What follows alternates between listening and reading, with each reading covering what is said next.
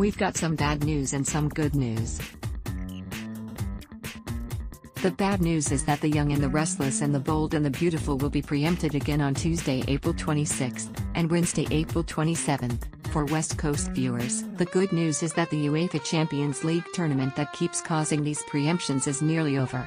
This week is the first of 2 legs of the semi-final, and the final is right around the corner. The reason these particular interruptions are so annoying for viewers is that they are not national preemptions that bump the day's episodes to the next available time slot.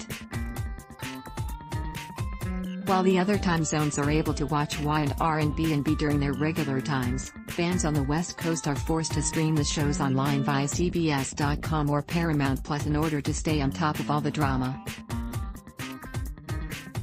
B&B fans won't want to miss Sheila's next move.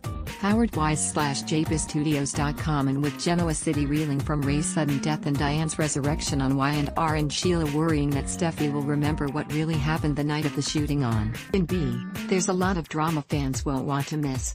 So if you happen to live on the West Coast, please remember that Y&R and B&B will be preempted in your area for 2 days this week. But don't worry, that tournament is almost over. Ad block test, why?